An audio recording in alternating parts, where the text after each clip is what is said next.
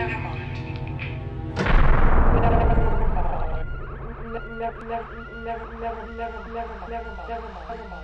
Hey, how are ya? I'm Dr. Dahmer with Vanderbilt Hospital. We're proud to offer industry-leading medical mutilation services for your children.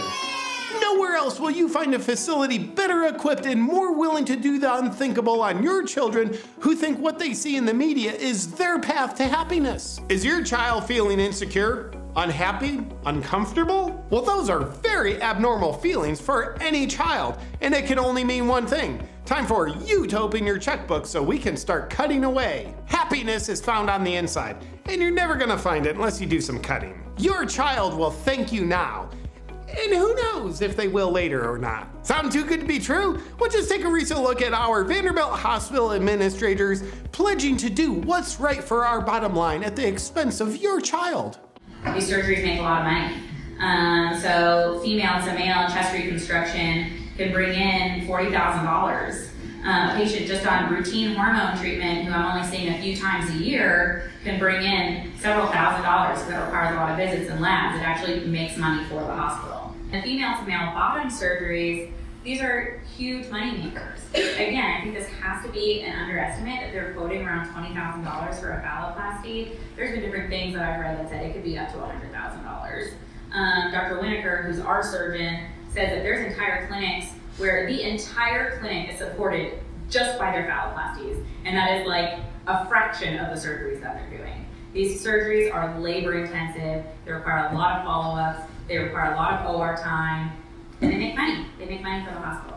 If your child has a fully formed mind evidenced by having believed in Santa Claus for many years and has no solid sense of self, then they are an excellent candidate to be a good source of revenue for us. All we need from you as the parent is a little consent that society is currently doing its best to coerce out of you. Studies show that kids never change their mind, so affirming the sage-like wisdom of a 13-year-old with irreversible puberty blockers, chemical castration, and knives with gender-affirming blades is really the only real solution in our business plan. But you might be worried. Are there any dangers?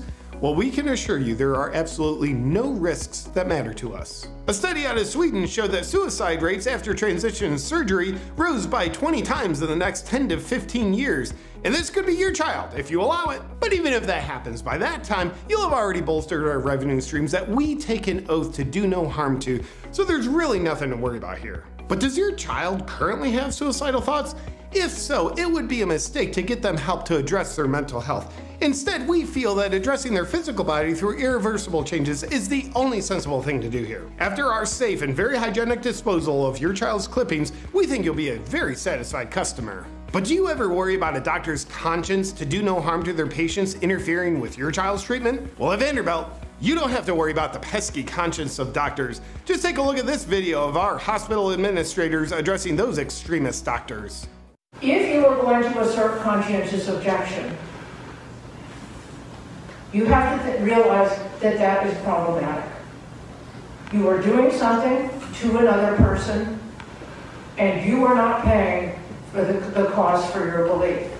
But I just want you to take home that saying that you're not going to do something because of your conscientious, because of your religious beliefs, is not without consequences, and it should not be without consequences. And I just want to put that out there. We are given enormous. If you don't want to do this kind of work, don't work at Vanderbilt. So you can sleep well at night knowing you can trust our doctors that we threaten to do to your child what's most profitable to us. Now I think we can all look back and laugh at those silly times when doctors thought using leeches was an effective treatment. Ha!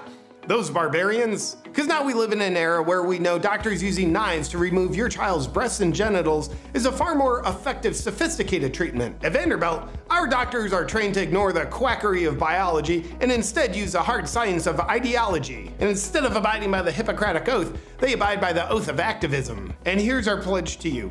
As we continue progressing as a society, we at Vanderbilt will continue to consider other ways that we can better serve kids in our community by improving our profits. Like how about anorexia-affirming liposuction treatments? And maybe we could cut costs by doing away with our unnecessary expensive sanitizing surgical equipment policy. Perhaps implement healthy limb amputation affirming surgeries. And call me a dreamer, but I also envision healthier profit outcomes by way of us selling our patients' organs on the black market. The point is, when you come to our facility, you get to be a part of the cutting edge that hacks into the healthy flesh of minors so we can profit like no one has before. And isn't that something you'd like to be a part of? Vanderbilt. Check us out and book your appointment today. All major credit cards are accepted. Buy more. Buy more now. Buy. And be happy.